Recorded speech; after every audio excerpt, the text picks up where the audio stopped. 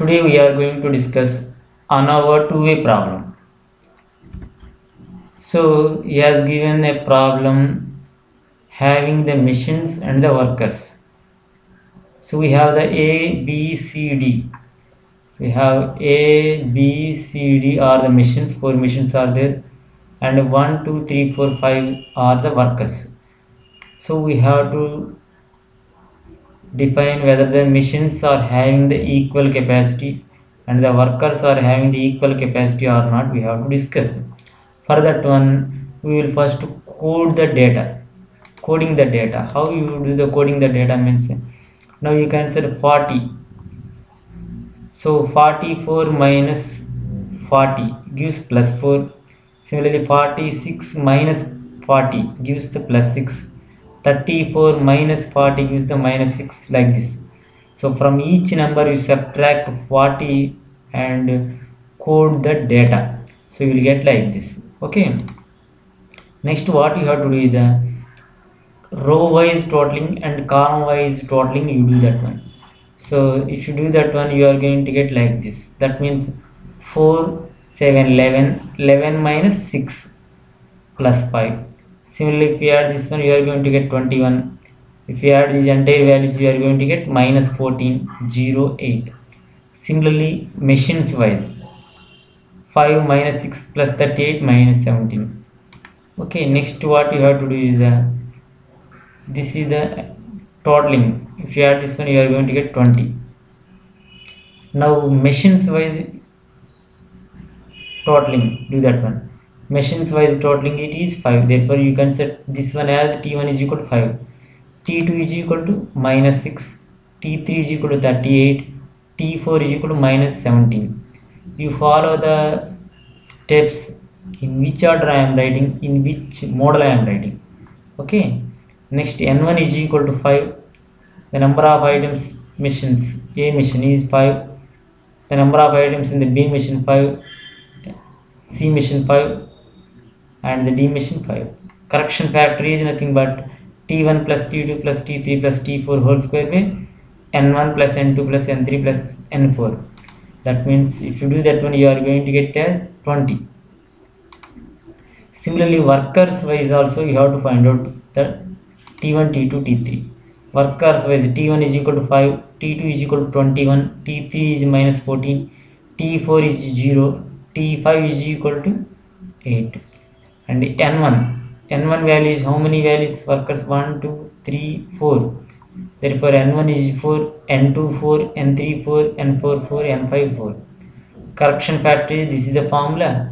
If you do that one, you are going to get it as 20. Next third step, what you have to do the how you did in the ANOVA one way, the same model you have to repeat as here. Don't remember it as SSB. Now you can say the machines wise sum of the squares. Machines wise sum of the squares. Machines wise, this is machines wise sum of the squares. 5 whole square by 5 minus 6 whole square by 5 plus 38 whole square by 5 minus 17 by whole square by 5 you have to write. Okay, minus correction factor, that is 20. Similarly, therefore SSB 338.8, you remember this one. And the degree of freedom is 4 minus 1, because here the concept belongs to the machines. How many machines are there? 1, 2, 3, 4. Therefore 4 minus 1, it is 3. Next we will discuss about the workers wise.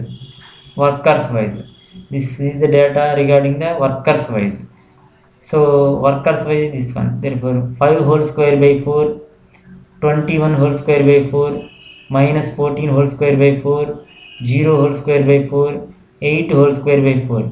This is the data I am writing. Minus correction factor is 20. So you are going to get as 161.5 this value. Okay, machine wise value. Degree of freedom is how many machines are there? 5. 5 minus 1 is the degree of freedom. Remember 4 is the degree of freedom. Next you have to find out one more value, that is TSS. TSS means sum of all the squares. 4 whole square plus 6 whole square, so on up to minus 1 whole square. If you do that one minus correction factor, you are going to get as 574. Similarly, one last value you have to get the SSE.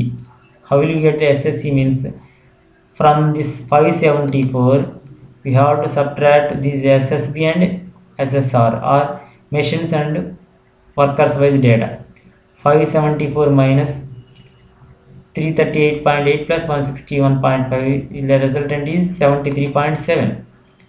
Okay, next step, what you have to do is the machines wise data I am writing 338.8, workers wise data 161.8. Next, this one degree of freedom is 3, I am writing here. For this one degree of freedom is 4, I am writing here. So 3 into 4, 12, you note down in the denominator. Similarly, 338.8 by 3, 112.93. Similarly, 161.5 by 4, 40.73.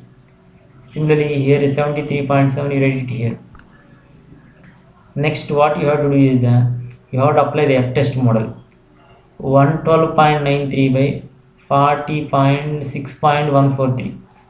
In these three values, highest value is 112.93 here, and the 6.143 is the lowest. So if you do that one, you are going to get, okay, next 40.73 by 6.143. So you are going to get it as the 18.38. Calculated machine value is 18.38 for machines. Calculated workers side value is 6.574. So if you do this one, you are going to get as 18.38. If you simplify this one, you are going to get as 6.574.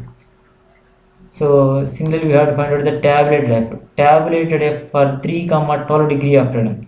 How we come across 3, 12? This is 3 and this is 12. Therefore, 3, 12 degree of freedom is 3.49. For the next one, workers 4, 12. For 4, 12 degree of freedom is 3.26. Therefore, calculated value is greater than tabulated value in these two cases. Therefore, calculated value greater than tabulated value. In the workers wise also calculated value is greater than tabulated value. Therefore, machines are not equal production capital values. Workers are also not having the equal skill set. So this is the concept. Okay. Thank you.